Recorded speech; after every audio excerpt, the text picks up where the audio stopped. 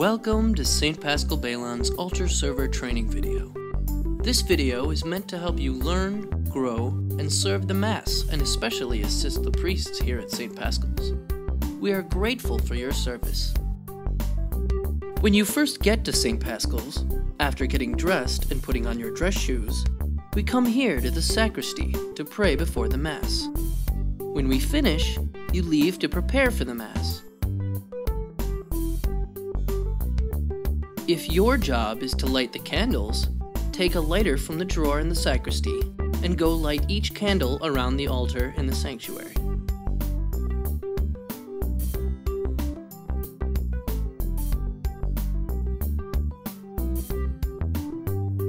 It's also important to remember to fill a glass with water for the priest, especially Father Lane, and place it on the table next to the priest chair in the sanctuary.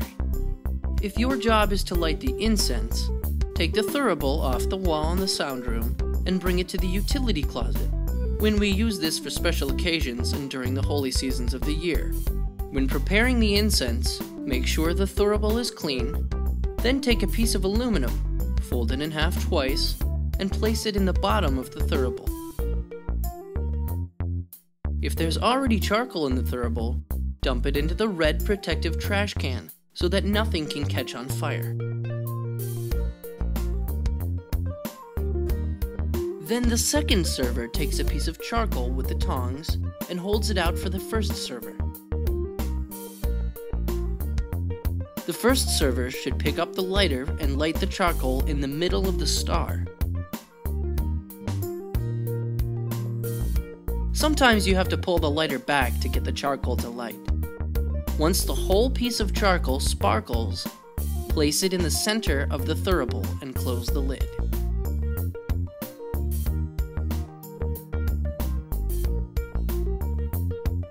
From that moment onward, you need to swing the thurible to make sure that oxygen keeps the charcoal burning. If ever unsure, have an adult help you. After the incense is lit, bring the thurible and a boat full of incense to the narthex to meet the candle people, the cross person, and the priest. When you hear the announcements to begin Mass, stand up from the pew in the narthex and get into line with the last 3 pews of the church. If there is incense, the first people in line are the thurible and boat person, followed by the cross bearer, and finally the candle people. The priest and the person carrying the gospel will process at the end of the line. Begin to walk when you hear the music.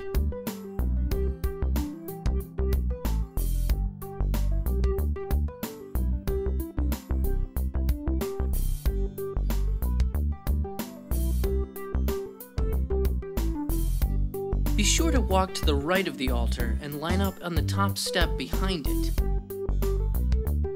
After the priest kisses the gospel, everyone but the incense people can put back the cross and candles and go to the altar server pew next to the organ. The priest will then incense the altar and the cross, and during Easter time, the Paschal candle.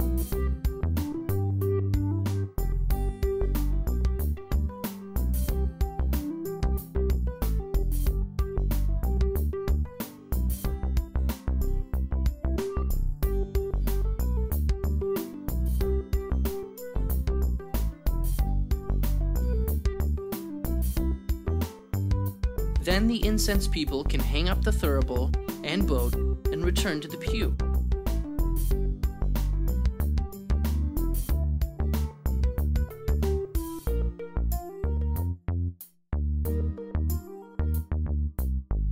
The servers bow together to reverence the altar, which is a symbol of Christ, and stand in their pew. Meanwhile, the cross book person returns to the altar, picks up the black book, or whatever the seasonal book color is, and holds it in front of the priest.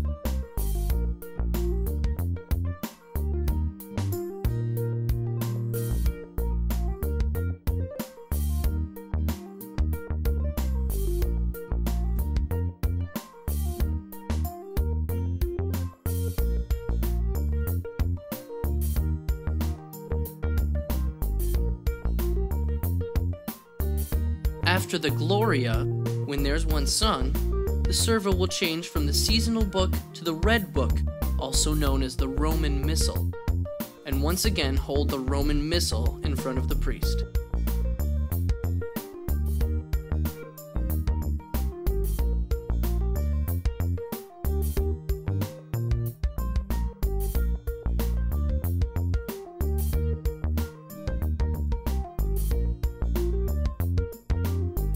When the priest finishes, place the book on the table next to the priest, bow to the altar at the bottom of the steps, and return to the pew with the other servers.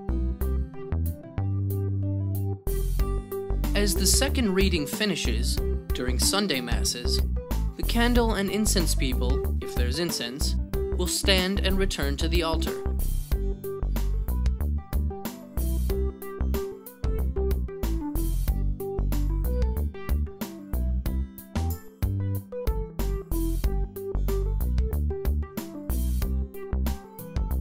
Retrieving the candles and incense.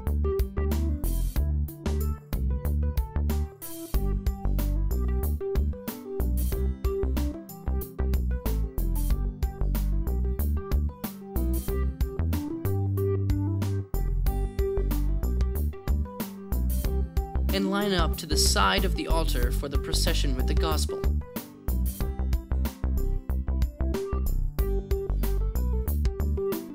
When the priest picks up the book of the gospel, begin to walk counterclockwise around the altar and process up to the ambo.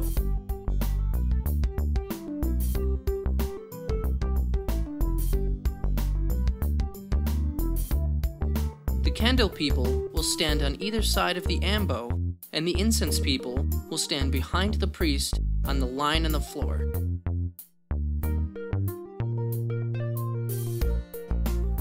The priest will then incense the book of the gospel.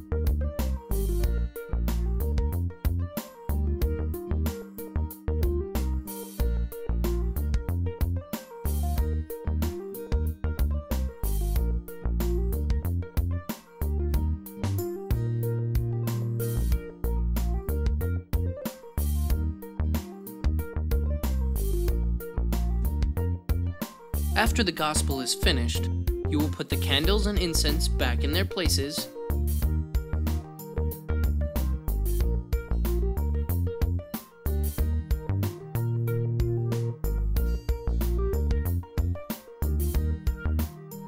process down the steps, bow to the altar,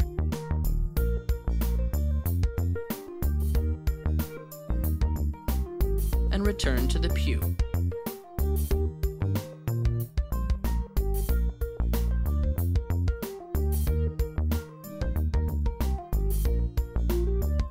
The book person will return to the sanctuary and retrieve the seasonal book once the homily is finished, and hold it in front of the priest for the universal prayers.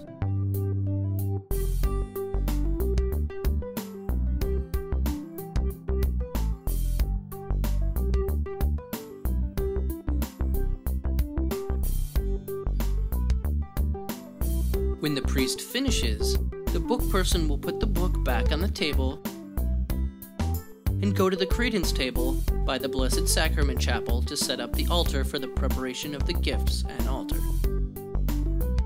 The book person will take the corporal, and the incense people will take the chalice, purificator, and cruet of water to the altar. When setting up the altar, first unroll the corporal.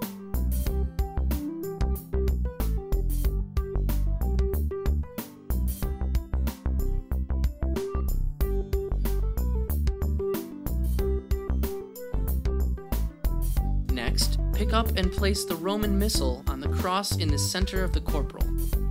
Then place the chalice, purificator, and cruet of water to the right of the book. If necessary, don't forget to pick up the microphone from beneath the altar and place it next to the chalice. Meanwhile, the candle people leave immediately from their pew when the universal prayers are complete and will go into the sanctuary to retrieve the candles to carry them to the credence table in the nave of the church for the procession of the gifts. When the priest is standing on the steps in the sanctuary, process forward and lead the people carrying the gifts of bread and wine. When the other servers finish setting up the altar, they come and join the priest standing at the steps of the sanctuary on either side of the priest and wait to receive the gifts.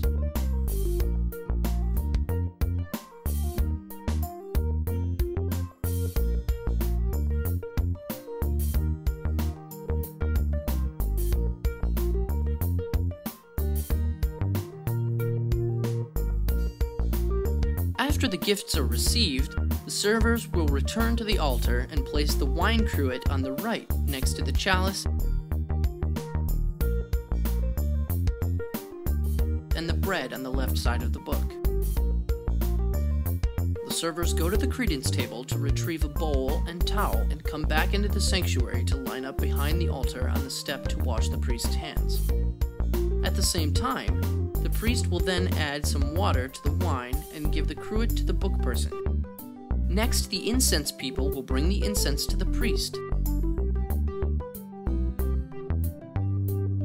bow, and swing the thurible to incense both the priest and then the people of God 3 times to the left, center, and right.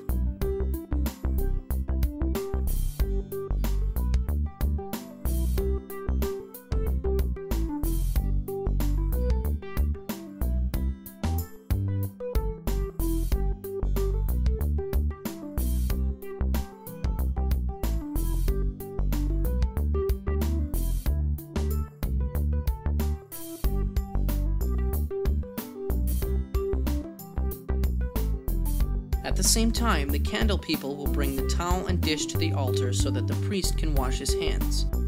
When the priest finishes, the servers can put their items back on the credence table by the Blessed Sacrament Chapel, return to their pew, and prepare for the Eucharistic prayer and later to receive communion. After receiving Holy Communion, the servers will clear the altar and put each item back where it came from. Don't forget to turn off the microphone and put it back under the altar if it was used.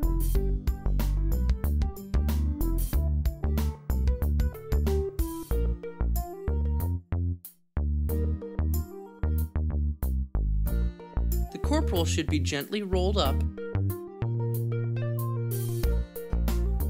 and then everything should be put back on the credence table. The servers can then return to their pew to stand, pray, and sing the communion song. Everyone will be seated when the priest bows to the Blessed Sacrament Chapel and sits down.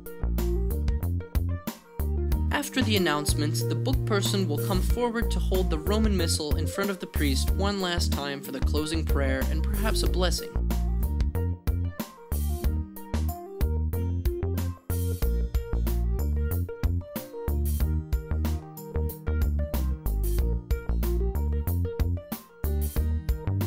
After putting the book back on the table, he or she will go to retrieve the cross from the sound room and line up with the candle and incense people in the sanctuary near the ambo.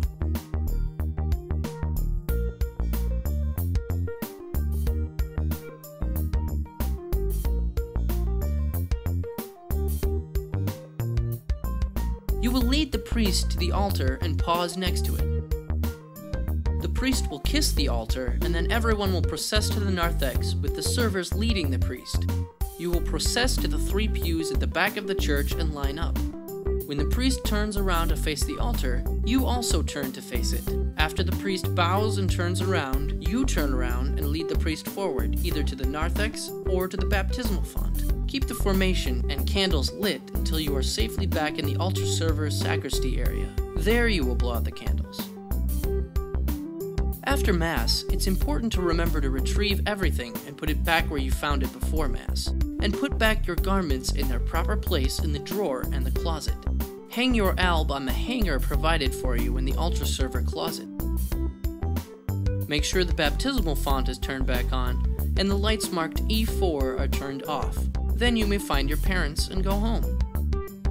We give you thanks for celebrating a wonderful Mass and helping the priest and people worship God at St. Paschal Baylon.